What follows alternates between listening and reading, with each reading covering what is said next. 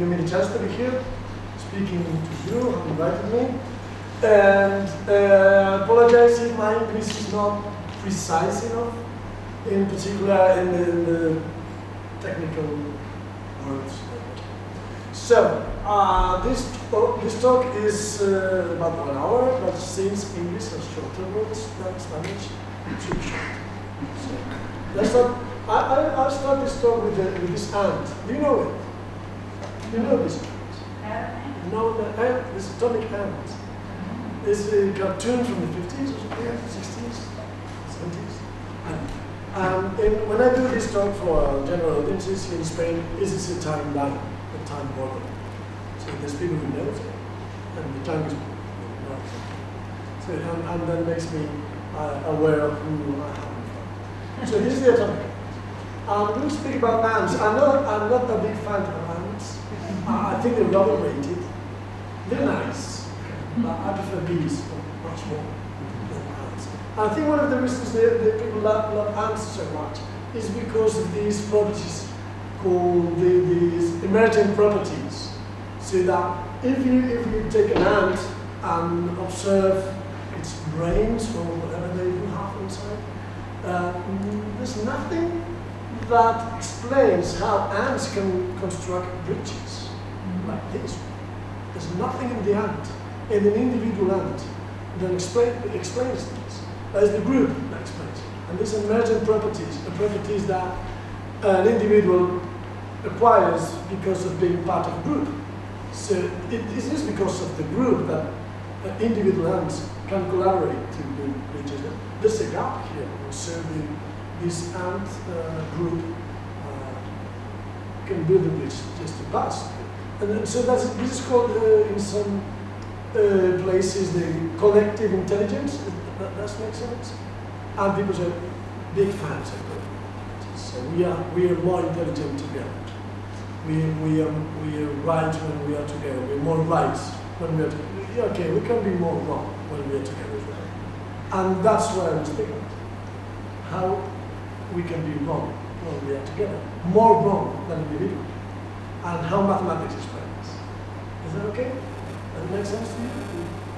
Okay, so let's start. This is a lecture in the end. So I will lecture you about graph theory. I believe you're aware of graph theory, but just a quick reminder, okay?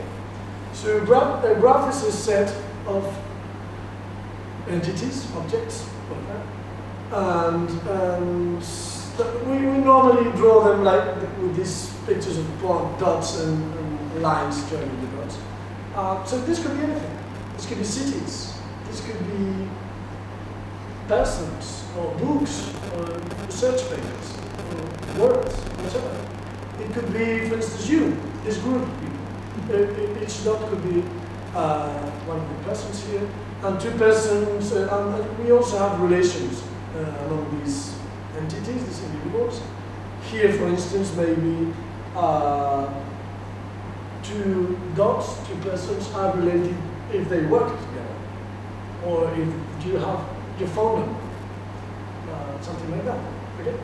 So this could also be cities or persons in a party, and two people are related, two objects are related if they talk, for instance, a party in a bar. So this probably would be the bartender.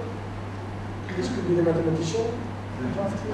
This could, I don't know, engineer.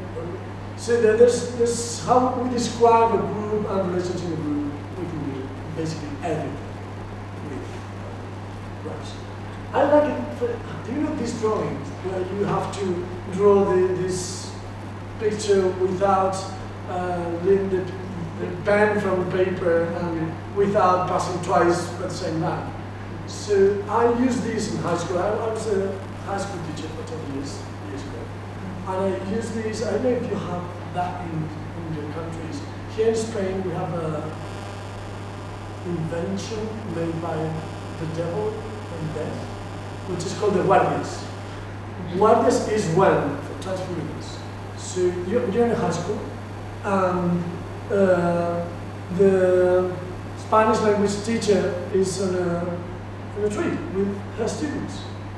The students say in 4th grade, but the students in 5th grade, they have a lecture with her. This is way. So what happens with these children? So there's another teacher coming to this. Is that, do you have that? There's another teacher coming to the room. You have that? So that's terrible. Because you don't want to be. The children don't want to be. So what we do? Normally we say, this is the teenagers. Normally we say, do your homework. And they will say, no, we don't have it. It's a lie. They do. Always. Or study for exams. We don't have an exam. That's a lie. So they're somehow challenging you. And what I did was this drawing. So I asked them for this drawing, and people would do it, and then I asked for this other one, and people would try to do it, but this one is impossible. You can't do this. And how you find out you can do this? Using graph theory.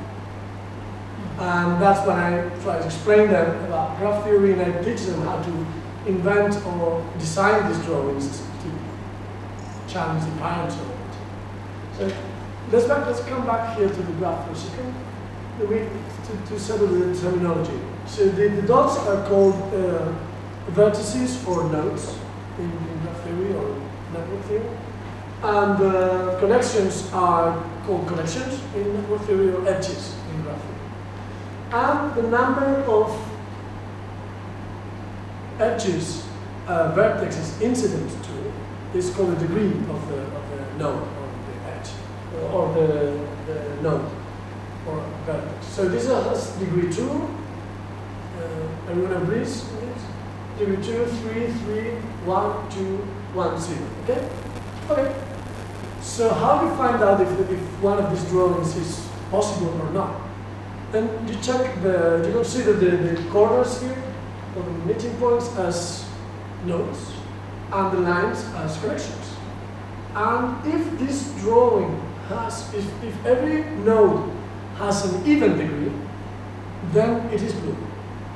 If every node has an even degree, it is blue. If every node except 2 of them have even degree, then it is blue.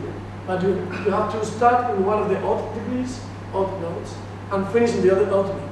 But it is still possible. But the only way to do it is starting and finishing in an odd degree node. There is no graph with a single odd node. That's a theorem, and you can prove it yourself. It's a nice theorem, easy to do. And if there is more than 2 nodes with an odd degree, then it is a loop. It's impossible. It doesn't matter who you are. If you're the strongest boy in school or the finest boy in school, whatever, you can't do it. You see this one, there's degree 3, 3, 3, 3. So there's 4 nodes with an odd degree, so this drawing is impossible. And I try to explain them why and why this theorem, which goes back to Euler, is true and so on. It was nice. So I love graph theory because of this.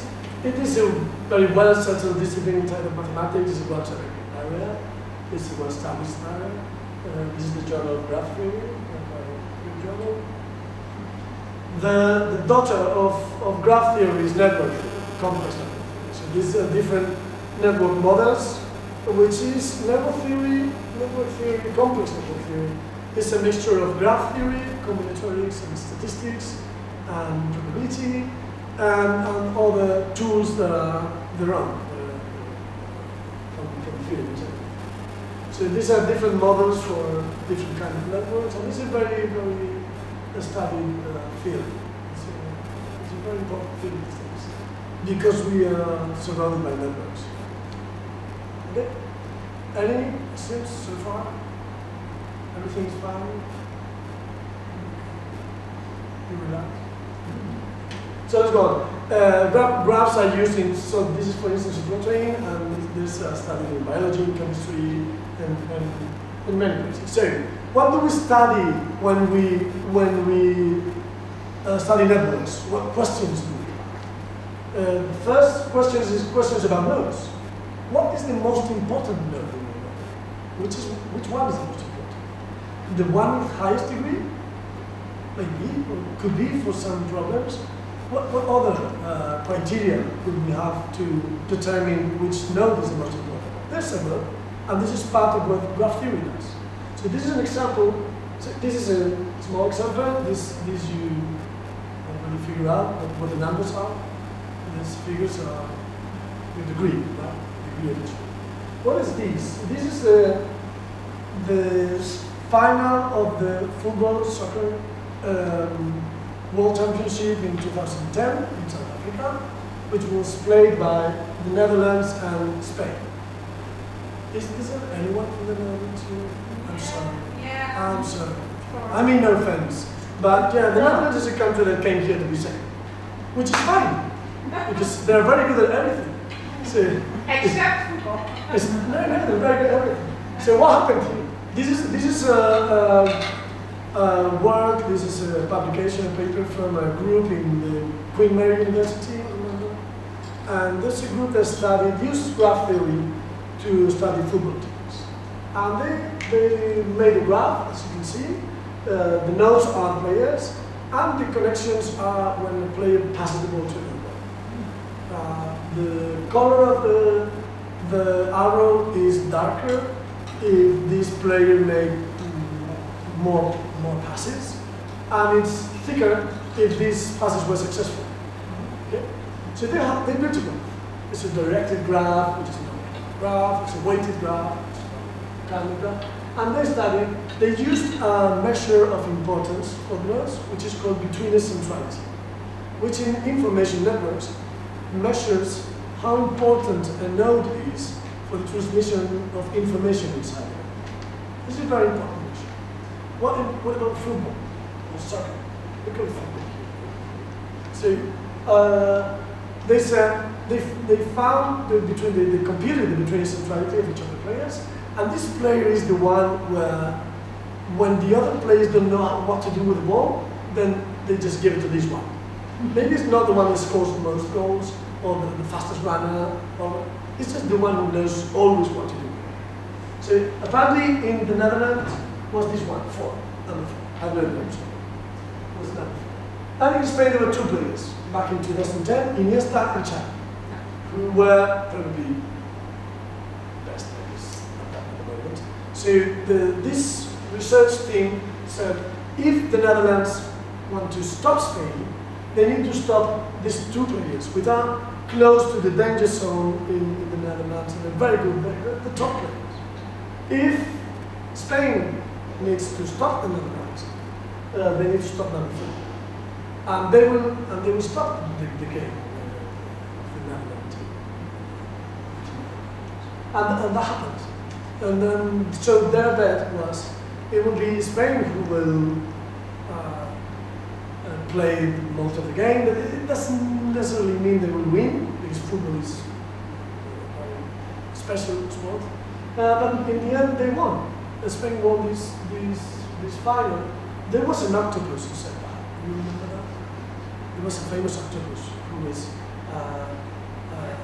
guessing who will win. Yeah, okay, the octopus is dead now, and these people are still making guesses, and there's lots of money made, but because octopuses live for years. These people are working for the Premier League in England, for the culture in Italy, for the Liga in Spain too.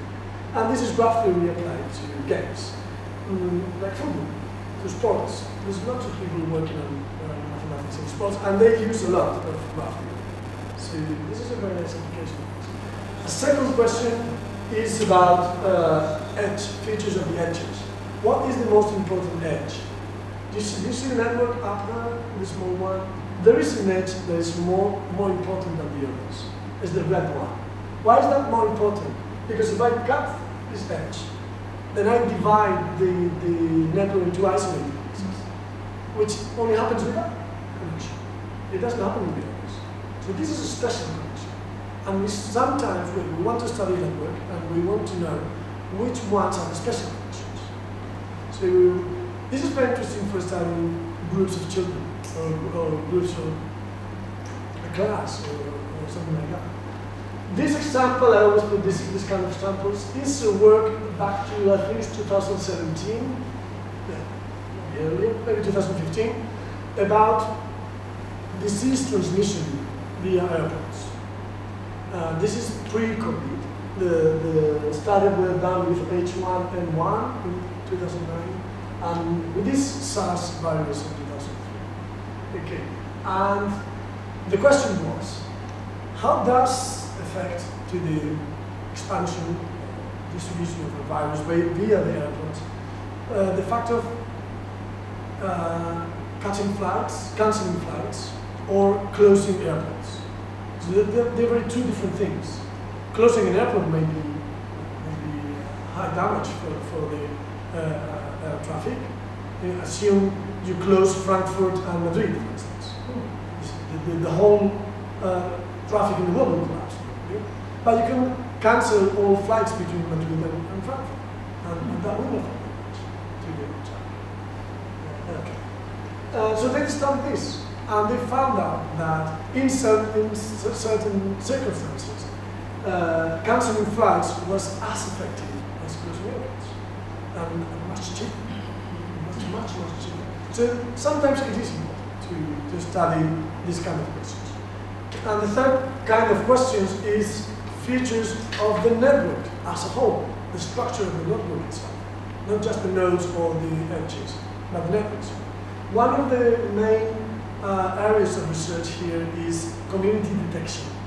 So if within this graph there are some nodes that are more related among them than with respect to the rest of the network, so there's a community.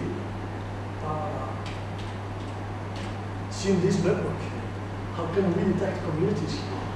It seems there's a big one here, but in the end, these networks are wrong here. But networks normally are just numbers and matrices. It's just that. How do you detect that? So community detection algorithms are very important. And they were used in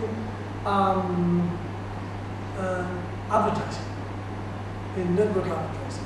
So normally, when you surf in the web and in social network, you receive advertising, don't you? And those adverts come from normally three sources. One, for three reasons. One is what's your navigation history. So if you were looking for flights to Barcelona, you will normally, when you read the newspaper or you're in the network, you will see more and more adverts about Barcelona or flying to Spain or flights. This is one source.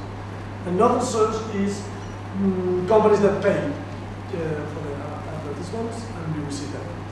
And the third one is based on what are visiting those people, those members of the network that are similar to you. Because they detect that if the people are similar to you, they like sports shoes, you may like them too. So they send you these outputs. And this is done via this community detection. I don't have the time, but it's very interesting. I would recommend you to watch this Netflix documentary about the Cambridge Analytica case. That was used here. And the Cambridge Analytica was this company who, via the study of psychological profiles detected or built up from Facebook likes and so on, and behavior on Facebook, they devised a way to influence the vote of people in different elections. They did it with Brexit and won, and they did it with Trump and won. So this is a very interesting documentary, and graph theory plays a role, a very important one in this case. It's a very interesting documentary, and I recommend you to watch it. So this was the math. Everything is fine so far? So ants, I put ants pictures just to remind you. I love this picture. I love this picture. Do you know what this is? This is a dead ant. That's why I love it. And what is this? It looks like a scarf or something. It's not. This is a fungus. Is that the word? It's a fungus called what's it called? Ophiocordyceps unilateralis. Ophiocordyceps. What does this fungus do? They live in the soil, on the ground. I don't know what fungus usually do. Make friends, whatever. So they're doing these fungus things on the ground. And then a group of ants. Or the insects. And there's this particular fungus climbs on an ant and takes control of the ant. This is called zombification. This fungus makes a zombie out of it. So the ant, which has no longer control of its life, if she ever had, climbs to a branch like this, bites the branch, you see, and dies there on a big height.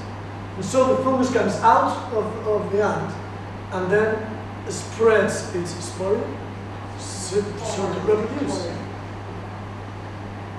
That's amazing. So taking control of a complex being. An ant is much more complex than a fungus. So it takes control of a very complex being, living being, and zombifies it in order to better reproduce. It's amazing, isn't it? So I love it. But it raises a question. Can, in a network, say the analogous of fungus, can a simple organism change the behavior of the whole organism? Can a group, say, zombify a whole organism? How is the mathematics? And there's some experiments here. These experiments are the one-third, three-thirds. And this was a very nice experiment. So this was kind of a video game played on the internet. And each turn, the game is played by 2 players at each turn.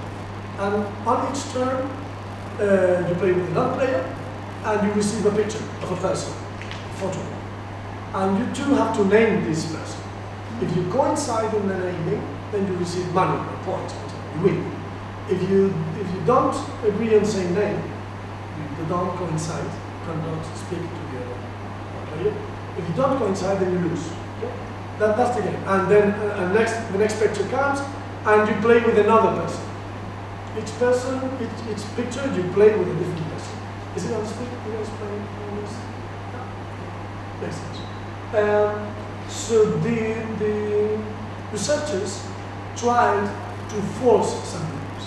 So whenever this picture appears, let's call this person Beth first. Let's force them. So they spoke to a minority group and said, whenever you see this picture, you name it Beth, no matter what. And we'll see if in the end the whole group adopts this name. Okay? And this is the results. So amazing. Because here in the horizontal axis, we have the size of the minority group, and this is the success rate. So the new name was adopted by what percentage of the whole population? See, when the minority group is small, 10%, 20%, then the effect is not big. It should be linear or less, but it's not big. But certainly comes to 24. If the minority group is 1/4, I said 1/3, is 1/4, then everyone will adopt the new name. So they really made a kind of lobby in favor of this. Is this used in real? Because this is a very controlled experiment. It's a very controlled experiment. It's not easy to extrapolate the conclusions of this experiment. But is it? Can we find situations where this is used? And there is. In workplaces. In workplaces, normally you have this coffee machine or coffee rooms. You can, and there's people that I don't know in your countries, but here in Spain, there's people that they don't clean that, they never clean. If a fourth of the employees always clean and always clean their staff, their own staff, and others' staff, then in the end, everyone starts cleaning. So it's a way to improve the civility of presence in the workspace. And this is used like this in many places. A bit more surprising, at least for me, is the second one. This is in a book by Tadeb, Nicolas Tadeb. He's from Lebanon, I think. He's a mathematician and economist. He's very good. I like his books. He wrote The Black Swan, Anti-Fragile, and different books. This one, I know the name in English. In Spanish, is Dejarse la piel. I can give you the information. So So he's very, he's a drama queen. He's very exaggerated in his works, but the ideas are deep and sharp. I like him, not the way he writes, but I like his idea.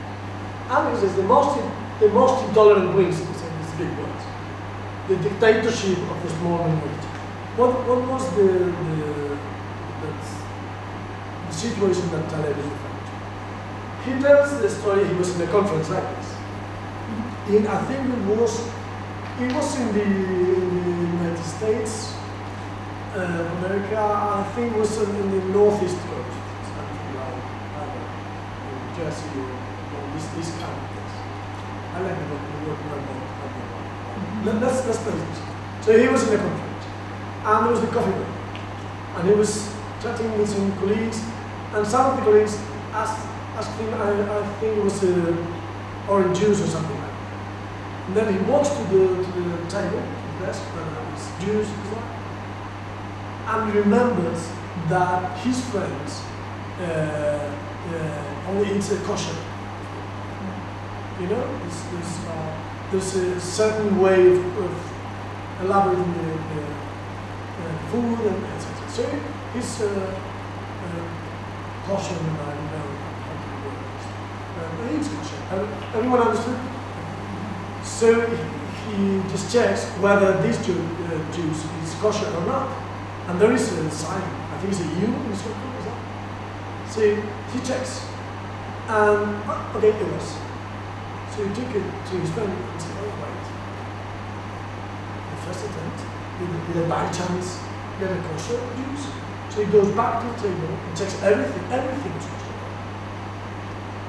So, okay, maybe we're at the conference, the catering is made by one company or whatever. Okay, it's not. Then, but he's very curious. So he went to the supermarkets and checked. And almost everything is kosher. So he said, what's the percentage of the population in the northeast of the United States that demand kosher food? It's 3%. That's the small minority. I avoid this dictatorship. That's the small minority. And this is a very small portion of the population that changes the behavior of the population. Why? Under which circumstances is this done? And he studied this and saw several phenomena around the world in which certain circumstances coincide so that this kind of behavior happens. And the circumstances are: the minority is very determined to this change, to this behavior. The minority is very determined. The vast majority does not care. They don't really care. I don't care. I'm not, say, part of the kosher eating community, but I don't care if the Jews is kosher or not. So, it's okay. Third, the society, the group, is complex enough, and there's mathematical ways to measure complexity. There's several ways to mathematically measure complexity. So third characteristic is the society is complex enough. And fourth, the minority is uniformly distributed among the population. They're not a separate group. So if these four circumstances appear, then this kind of behavior can show. Do they? Is it used somewhere? It is used, right? And in particular, it is used in the European Union, in the legislation in the European Union, in particular, when giving rights to minorities. So, same, for instance, things like same-sex marriage, this kind of thing. So, rights for minorities, because their minorities are determined rights. The vast minority are not affected by it in a negative way. It's a complex society, and this minority is uniformly distributed in the population. So this is used in many ways to respect minorities via legislation. So this is also a very nice use of mathematics when studying. Have you seen this before? It's amazing. This is an ant meal. Ant meal. This is just a picture from a YouTube video. You know, YouTube is a web page with lots of videos. So this is a picture from the YouTube web page. And it's an ant meal that you type in later. And so what happens here? There's a line of ants going somewhere, and then there is an ant that, for whatever reason, random, she moves back into the line. She gets lost from the line and gets back. So since ants follow each other, then they loop. And these circles, this spiral, and these are working in circles, walking in circles. And this group of ants may die of starvation. They may die, and they very frequently die. And this is a group that is more wrong than the individuals. If the ant would be alone, she could get lost. She would never walk in circles until its death. She would never do it. So this is an example of a group that is more wrong than the sum of the individuals. Does this happen in real life? It does. It does. And it's studied in a paper by Wagensberg, Professor Wagensberg, from here. It's called something like the collective misunderstanding syndrome or something like that. Something like that. What kind of situation this is? When there is an institution, a decision institution, like a parliament or town hall or something like this, that have to make a decision on a technical matter in which they are not experts. If they are not experts, it's a technical matter, and they do not consult consultants, then they are more wrong than the individuals. And this is measured, mathematically measured, in terms of probability of being wrong. So the probability that the group is wrong is much higher than the joint probability of each of the individuals being. This is called this syndrome. The paper is very interesting and very easy to read. This is technical, but it's easy to read. It's by Wagensberg.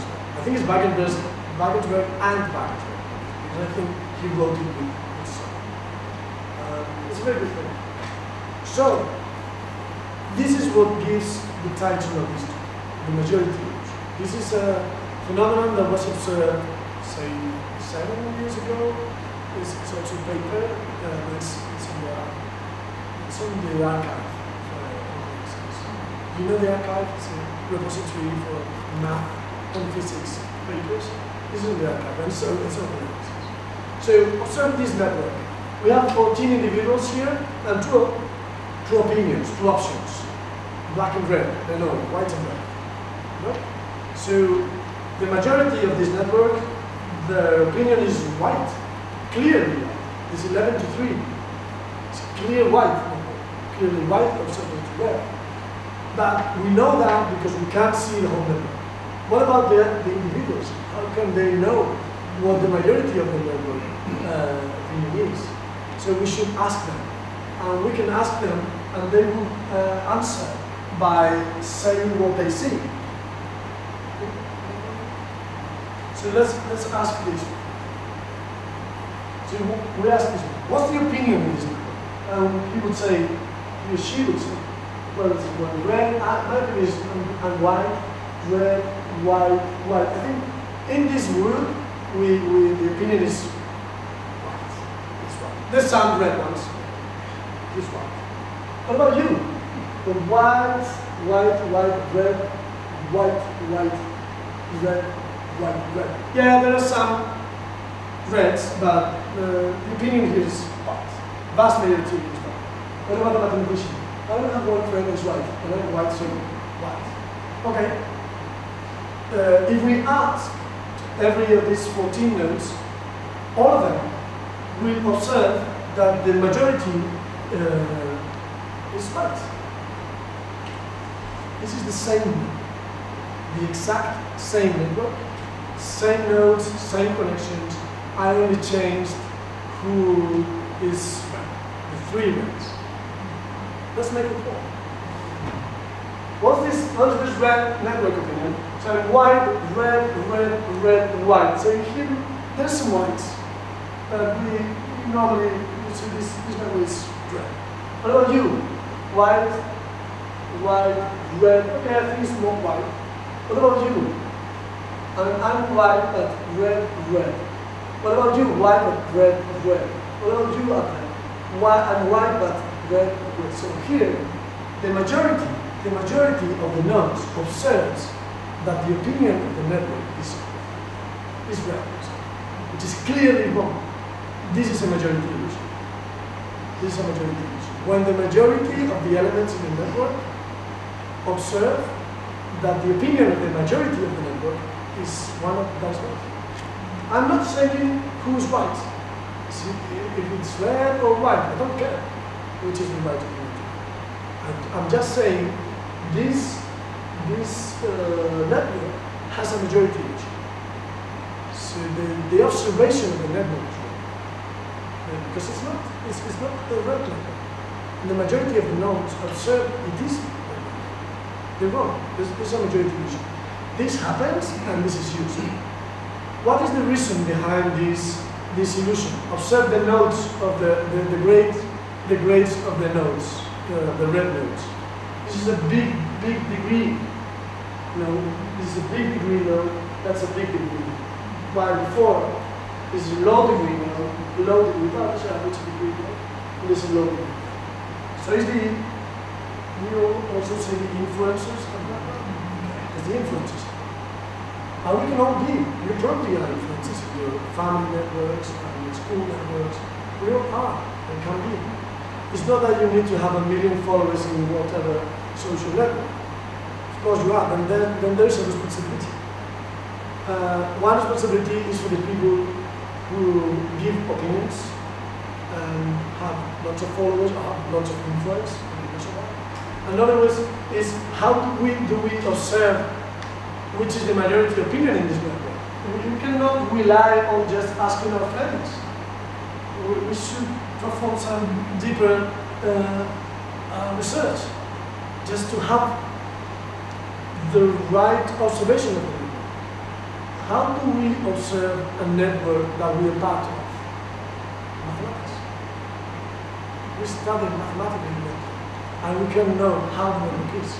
As I saw before, importance of nodes, the algorithms to compute the importance of nodes, importance of connections, the structure of the network, communities, etc. So making a mathematical picture of the network, we can see it and have a better picture of the reality. It's not just an observation of what our friends say. Because this happens. You've seen it. You've seen in social networks sometimes there's a crazy opinion, and it seems that everyone has this new crazy opinion, but it's not. It's not. Normally, it is a majority issue. That was very frequent at the beginning of the millennium. Very, very. In Spain, it was very famous. 2-3 famous people anti-vaccine. In the anti-vaccine opinion. And it looked like almost everyone was in this opinion. And it's not. It's just a few. This is a majority issue. Second phenomenon, I think, how am I? Okay, I'm finishing. This is more famous. This is the bubble filter, filter bubbles. You know the YouTube, this web page I'm talking, which has lots of videos. So I listen to music on YouTube. I love death metal. I love this music, so there's people shouting and guitar distorted and everything. I like this. So I'm listening to death metal band on YouTube, and the YouTube algorithm recommends me more metal bands or songs. Maybe death metal, maybe black metal or thrash metal, whatever. But I don't see any salsa. It's not because I don't like it. It's not that I don't like it. It's just the algorithm identifies that salsa is far away from the beat, so it doesn't offer it to me. Now my neighbor in the third floor, he listens salsa. He likes salsa. So he's there listening to YouTube videos, salsa videos of Ruben Blades, and then the algorithm offers him more salsa videos. he never listens to any death metal. He doesn't know that even exists because the algorithm doesn't show it. So we meet at the elevator room and we speak about weather, and after that I show him, oh look at that, I'm gonna mark this death metal band. They released a new song, and I show him the video clip of this. He's horrified. Because what is this? So violent, these axes, this bird, big bird people shouting, and so he thinks this guy is dangerous. This is a dangerous guy. He's crazy. What is this? Violent. I don't go in the elevator with him anymore. And he shows me some of these salsa clips, and there's some these people moving, all very sexual and things. They live with a parrot here. I don't want to get into the elevator with this guy anymore. So we avoid each other. Now, yeah, this is funny because it's music and so take political opinions. Opinions on the news. How we get access to opinions on the news, political opinions? Via the internet. And we have these filters. It's exactly the same. The algorithm will offer you those opinions that suit you, based on your navigation history. So we're in a bubble. And within this bubble, we believe reality is that. And it's not, it's just part of it. But then we meet people outside of the network and we, what are these people saying? They're crazy. And we avoid them. And we separate from each other. I don't think, no, they're not, these algorithms are not designed for that. They're not designed to divide people or scare people. That's in fact, it's under study. There's a big research going on this, the effect of this. We'll see conclusions that seem plausible that it has something to do with this polarization of society. And the third thing is probably, the third effect is the amplification of the extremes. You probably saw in the internet, in social networks, especially Twitter, that extreme opinions are very loud. Why is that? Because when you post an opinion or you post on a social network, the algorithm will will give more weight to some of the posts or other. This way meaning that they will appear in this random offering of posts to more elements of the network. And what is this points based? What are these points based, this rating based? They're based on several things, but one of the most important ones is how many reactions is it. And extreme opinions have more reactions than moderate. So the conversation in social networks is more extreme. We're not that extreme. But if we join majority issue, the bubbles, the spirit of power, and this amplification of extremes, we have a vision of the society that is not right. It's just not correct. And that this influences us, and this influences us.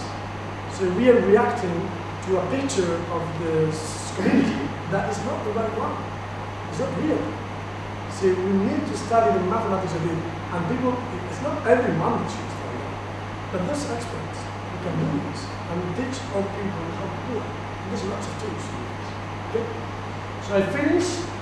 Every talk should finish with a black and white picture featuring either Einstein, Will Smith, no longer probably, or Paulo Coelho. Yeah. So I love Einstein. I like Einstein. So I picture Einstein and the sentence by a writer, a philosopher, and so on. So I picture here Albert Einstein with him walking in Princeton in the Institute of Advanced Studies. Is Kurt Gödel. Kurt Gödel was probably the biggest of the logicians after the Greeks, and Wittgenstein. He was the one who determined mathematics is not complete, math is not complete, and it's structurally not complete. Gödel had this mental disease, and he thought that someone wanted to poison him. It was because of the death of a friend. He believed that people wanted to poison him. So he wouldn't trust food in restaurants or in supermarkets. He just trusted his wife, Adele, the food that his wife, Adele, would cook. And Adele was ill for 6 months. She was in hospital for 6 months. And could gather the biggest logician of the modern ages. He died from starvation. In 6 months, his wife was alive. He died. When he died, he weighed something like 29 kilograms. So that's sad. It's really sad. And that's why I bring this sentence very interesting. Okay? A madman is not someone who has lost his reason. He was perfect. That's the logic in it. But someone who has lost everything about his reason.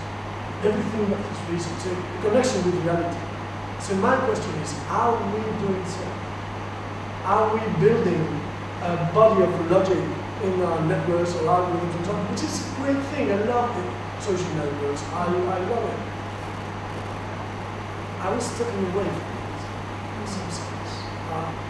We no longer talk to other people in the bus or this way or in the supermarket. It's not only because it is polite. It's we need to see the life of people that have a life that is very different to us. Otherwise, we're in a problem. And we can lose this everything but our reason. It's like the ant mill, you remember?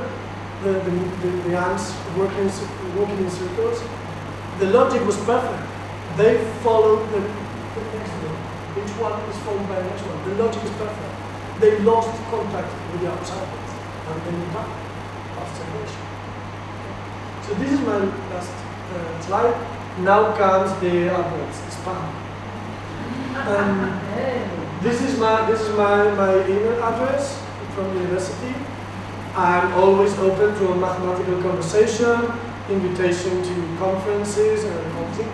I don't do homework. So if someone wants me to do their homework, I will insult them. And I live in the north of Spain and we speak very hard. So you know how to read that in the video. Big Bang Theory, Van with the V, is the group of science shows that we do. Science stand-up and other shows. We've been in Barcelona from lots of times. This is Twitter. Oh, this is the web page. This is YouTube. This is a web page with lots of videos. And I do have a channel there, it's called Derivando. It's a math channel. I do math. I don't teach how to solve mathematical problems. It's more a celebration of mathematics. It's like mathematics is part of the culture, and this is the main line of this channel. And Instagram, I didn't know why to use Instagram. Because it was, I don't post any new pictures of me, almost never. But I realized that people think that mathematicians are beings of light that live on top of the mountains and they receive the theorems from the gods. And it's not always the case. So I use this Instagram account to tell people how is the life of a mathematician. I will go to conference, I will go to paper studies, papers rejected, and sometimes we work on the blackboard, and sometimes we work on lectures, all this kind of thing. I wrote 3 books. Inteligencia Matemática, this is about the Spanish and Italian. I wrote the ending about Eminetta. Eminetta is probably the most important female mathematician and scientist of history. Probably her contributions are as important as Marie Curie. Probably. Or even more. It's difficult to say because they're different areas. It's very important. There's no Nobel Prize in that. So. She's very, very unknown, so you don't need to know that.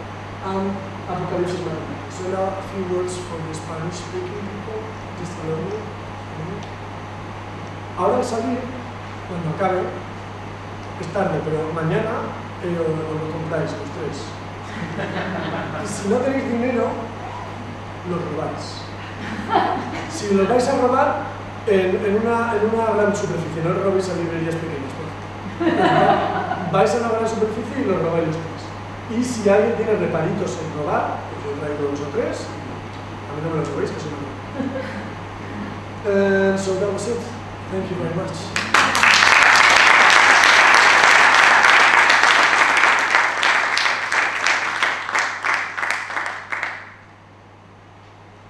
Thank you so much. That was really, really very interesting. And I'm sure we have a few questions. I would like to ask, what's the role of the bots? You know, when people have these bots that amplify strange stories.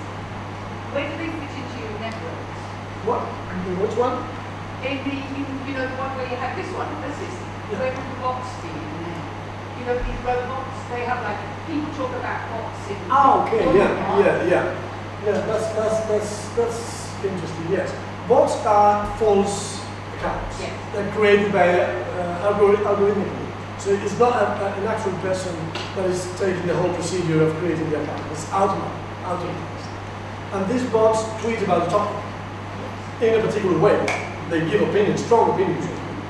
So these bots, you can create 20,000 bots in an afternoon, 20,000 Twitter accounts, say, all following your favorite or unfavorite politician, all following them, and tweeting strong opinions, not the same exact tweet, strong opinions about a certain topic. The point side is normally streaming. So it's a way to amplify the degree of influencers and the small dots, the small red dots, they are actually in the network, but not really present. So it's another way to distort the vision of reality. It's not real. Yeah. And we believe it's real. Yeah. So we react to this fake reality that we live in the network. So it's not a good idea to just read or report opinions from people with lots of followers or tweets that we see very frequently in our networks. Because the frequent doesn't mean true or important. I mean, it's better to read, to be aware of it. I think we're in a moment in which we take for granted that we can read the newspaper. It's no longer true. We need to relearn how to read newspapers, and networks. Don't take for granted. So now it's a skill how to really read them. And we should teach our students to do so. Yeah. It's important that people who know the technicalities of this share them with bigger audiences. Because otherwise, they'll be Does anybody else have any questions or observations from No? I guess I was just thinking like you limit your world, by who you're hearing on the internet. But before, when people couldn't leave their town and didn't know what anyone was doing, that was also a way of isolation. So I think that the big difference to me is the illusion of being open is a difference. Because at least if you were in a small town and you had never traveled, you knew that your opinion was very focused on. But the weird thing about the internet to me is that it's an illusion that you're getting all these different opinions. Now we see, we say, and we sometimes believe it, we have access to everyone's opinion. We see the whole world, we have a picture of the whole planet. But we believe it ourselves. In former time, you see this network is very small. It's 14 people. And yet, the majority illusion takes place. It's just 14 people, so the size doesn't say. It's I'm sure there's a name for this, to believe that everyone, so what we do is normal and everyone is normal, except for the abnormal, which is probably a word. But this is not new. This has always existed. See, in every language, in almost every language, the word to name their group is the word to name human being. In many languages. So it's us. was increasing our numbers. And we made communities, we made up several stories or fictions, to make our groups together. And this is very nice because big communities are very important. We can achieve very, very good things together. I mean, nationalities, religions, sometimes in these things. It's very good because we have a community, and a community, a strong community is very good. But this benefit of the community stops when we say our community is better than others, or our community should defeat others. It's nice to have a good community, a strong community. It's not that nice when you separate your community from the world. So this is not good. Now we have different tools for these thoughts that are very human. I mean, it's not judgment. It's very human. That we should be aware that there's another thing that's very human, that we can improve our way to be. And these networks and social media and so on are a good way to live in the world, unless we fix the old mistakes. If there aren't any more questions or comments, we'll find out. Oh, there is, yeah. Just wondering, just following up your comment and your answer, I was just thinking that what happens when the two communities, the one that has the case like that has access, that has the media, that has the technology, that has the idea that they have the opinions and from other people, actually is living together with a part of a community that does not have that access. Thinking about it. Yeah. It's chaos. Yeah, well, it's chaos, it's domination. And it's probably unfair. And it's what it was. And I feel I'm preaching here, but I'm not. What I was bringing here is how mathematics can be a tool to have a better description of how reality is, to be aware of what's really is what, and then we act. And that's the philosophers, and that's the politicians, and then we all together can figure out how to act. But the first step of a good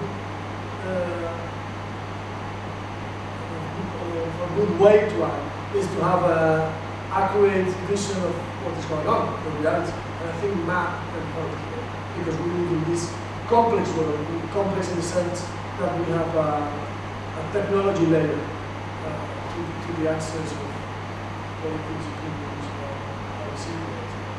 So this technology layer is not transparent. It hasn't.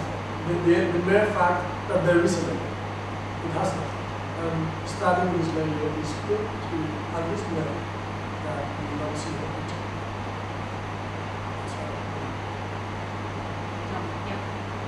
Thanks for the brilliant presentation. I really enjoyed it. If I understood you correctly, you mentioned three drivers that cause the minority to influence the majority. And it suggested to me that the 20% of the population are badly affected by peak poverty because airlines ban people from the aircraft and starting to get off still on. So what I suggest in addition to the three drivers that you mentioned is the fear of litigation, very expensive on the product. They don't care the second speed. Yeah, really there's also an interest of the, say, the institution at the cost of the expenses of people with allergies. Yeah. But yes, you're thinking about probably if there was a lobby to ban that we would have used this mechanism that Tyler described. But I don't know if this is the case. It's because there is all this other agreement. Yes.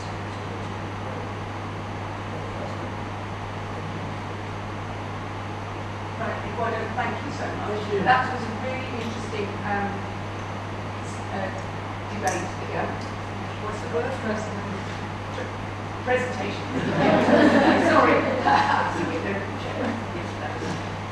And I think it's given us a few things to think about too in terms of ALM, because we need to be some of those red dots there. To make sure we get more information out about ourselves. But the digital world is such a world that's full of dangers, to my view as well as opportunities. So it's about, like I say, it's about being able to weigh that up and I don't want to transmit a pessimistic impression of this. I'm optimistic. Yeah, you're optimistic. That's great. Good. But we will think about it throughout the conference. Thank you again. This was a really interesting way for us to start.